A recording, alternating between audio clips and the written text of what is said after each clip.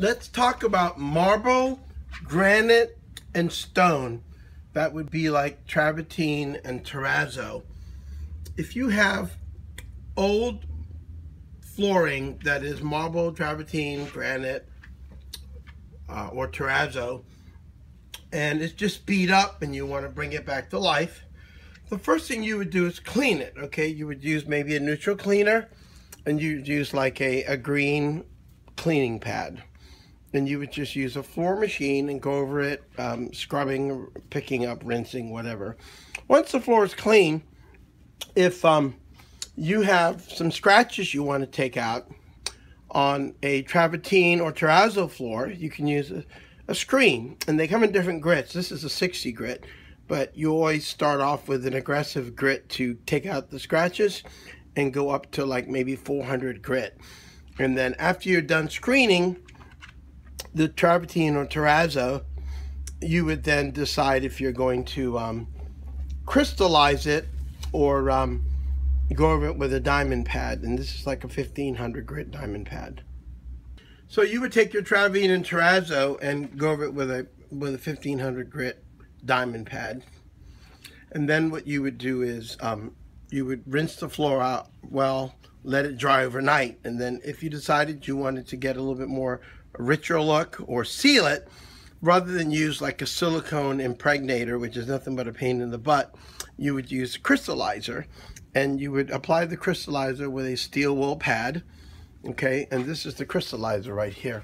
You would spray 4 or 5 sprays on the terrazzo or travertine, and right away go over it with this pad on a floor machine until it dries.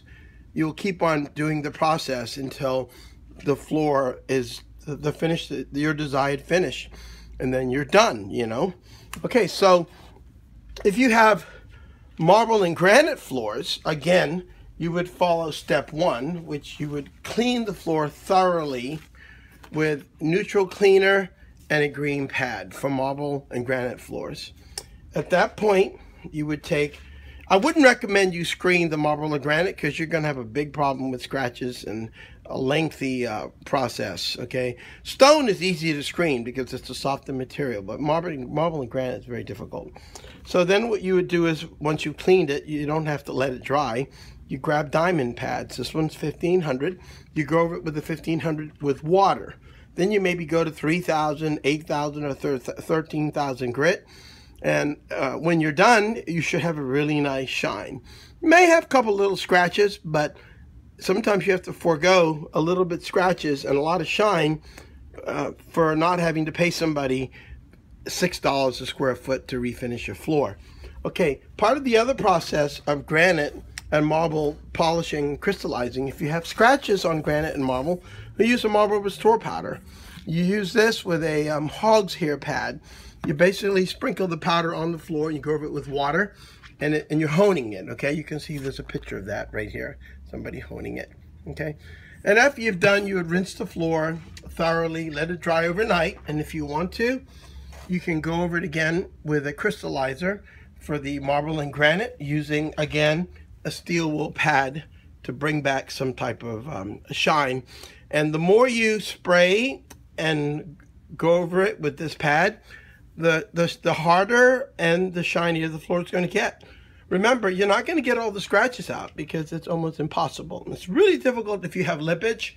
That just means that somebody incorrectly installed the floor, and you've got a heck of a lot of work trying to solve a problem.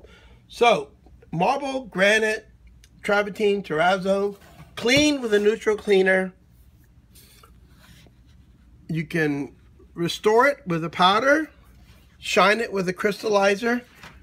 You can use sand screens in different grits. You can use diamond pads, a green cleaning pad, and a steel wool pad. More videos to come.